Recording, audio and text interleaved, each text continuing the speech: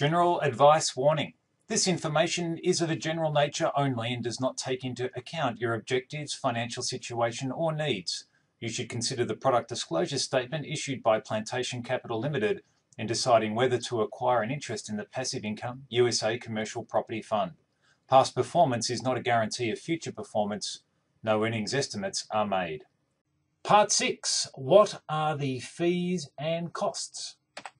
Now remember, this is a managed investment scheme, and so therefore there is a certain cost associated with making the opportunity available to you and for having expert management run it on your behalf. The first fee is a once-off fee called a contribution fee.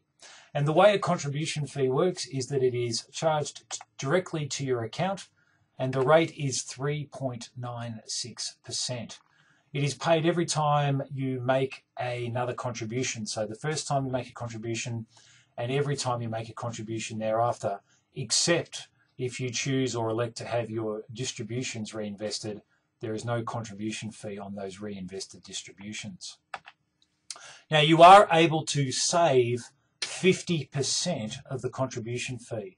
And the way to do that is to make sure that you send in your application money before we've raised the minimum $20 million. It's an incentive that has been made available to you to encourage you to put your money in sooner rather than later so that we can get the $20 million as soon as possible and start investing.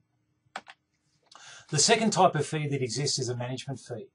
And this is the cost of having expert management find, manage, and also oversee the portfolio. The fee is 1.98% per annum of the gross fund assets, and it is charged monthly and payable by the fund.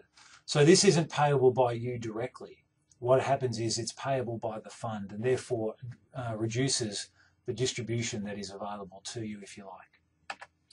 The third type of fees are cost recoveries. These are running costs, things that are paid for on behalf of the fund that get reimbursed, audit fees, custodian fees, etc., etc.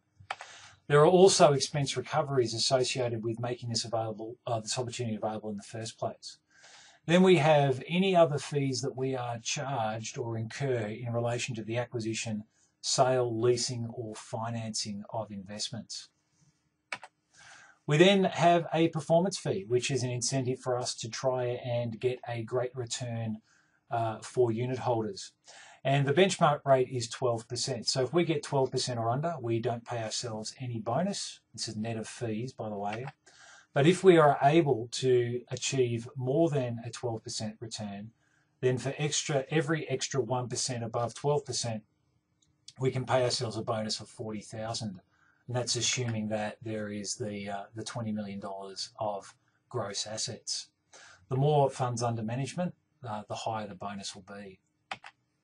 So a session conclusion about the fees and charges. First of all, it's reasonable to expect that you'll pay something to have experts make this opportunity available to you and for them to manage the fund on your behalf. And those fees are a contribution fee, which is a once-off fee paid every time you contribute money, either initially or as a top-up, but not on distributions reinvested for you.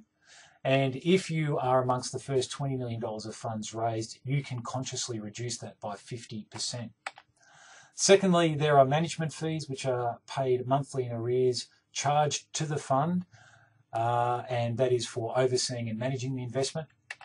There are certain cost recoveries, both in, first of all, setting up the fund and any expenses incurred thereafter, which will be charged back to the fund. And finally, there's a performance fee as an incentive for management to try and get even higher returns, the benchmark being 12% and a bonus payable on whatever can be achieved above 12%. If you have any questions or you have issues that you'd like further help with, please get in touch with me. You can call me in the office on 8892 3800 Melbourne 03 or email me at steve@PropertyInvesting.com.